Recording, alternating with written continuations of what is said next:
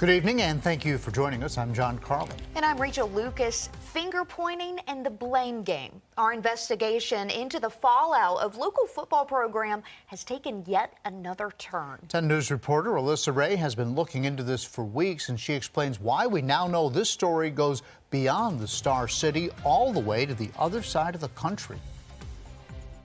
Since our initial reports, the head coach, Pope Mitchell, has resigned. But after speaking to former players and an assistant coach, many believe the root of the problem was much bigger than him. When we sat down with South Forest Community Christian head coach and athletic director Pope Mitchell in July, he was adamant his team was funded by Community Christian College, an online school in California. The funding comes from the bodies in the academics. To be eligible for our program, you must take classes through CCC. At that time, CCC was quick to deny these statements, telling 10 News they have no affiliation with the team in Roanoke, and they maintain that now. Community Christian College has nothing to do with this, and they keep getting brought into this. That's one of CCC's regional athletic directors, Tracy Davis, who says he nor Community Christian College has anything to do with SFCC.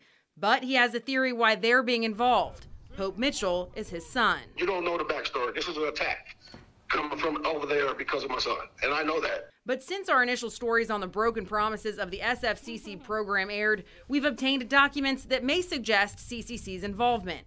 The first, a memorandum of understanding between an assistant coach, CCC's president Brian Carroll, and Davis. I asked if they aren't involved, then why are their names listed on the MOU? That one that you're talking about with Virginia is not real. That is not a contract that I signed or Brian signed. So do you think Pope altered it to put Roanoke, Virginia in there? That is our belief. That's all I can tell you. However, that MOU was sent from Davis's email account to Mitchell back in 2020 when the program was just starting up. We sent this evidence to CCC. They say it appears the documents are all made up. That was just the start of communications between Davis and the team here in Roanoke. Also in 2020, he sent Austin Wilhelm, a former wide receiver for Allegheny High School, an email welcoming him to the Bobcats program, something Davis denies ever doing. I don't send welcome letters. They're not my kids. We have them from your CCC email saying, welcome to the Bobcats. Another link between the local team and the California school is the $1,500 athletic fee that Wilhelm says CCC added to his invoice. He says the college still calls trying to collect the money, though he left the team before even playing a game 2 years ago. They're not a CCC player. It had nothing to do with CCC. Then why do we have a receipt from a player, a transcript, saying that CCC took out $1,500 for an athletic fee when he's not playing for CCC? Why would they do that?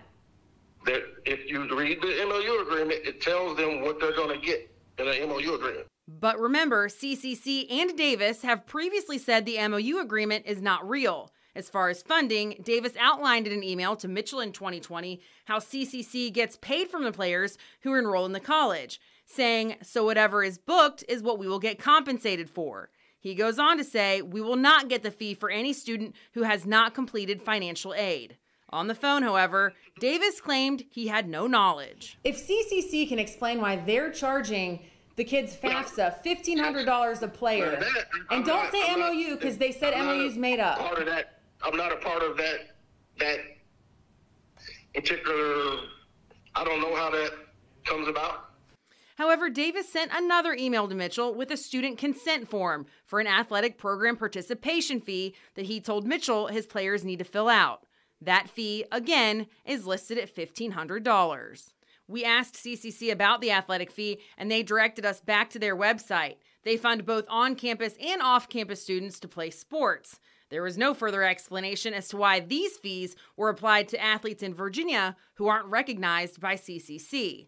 Mitchell spelled it out from the beginning. So that's where our funding comes from, is that once they have taken classes through CCC, then those funds for that person will be released to us athletically. So CCC gives you funds if the kids enroll? Yes.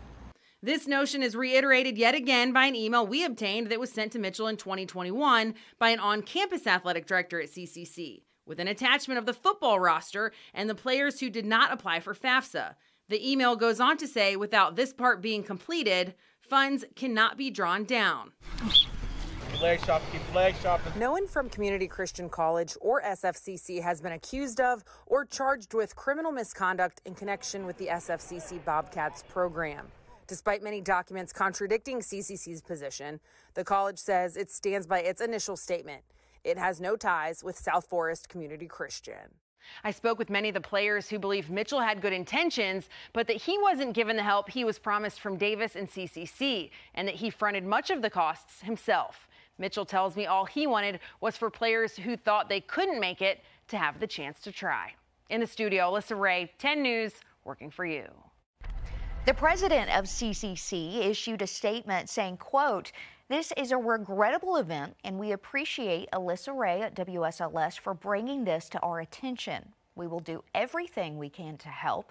Community Christian College is offering the Roanoke students an opportunity to play for our NJCAA Division I teams in California and Michigan, or we'll provide them a full refund while allowing them to keep all grades and courses."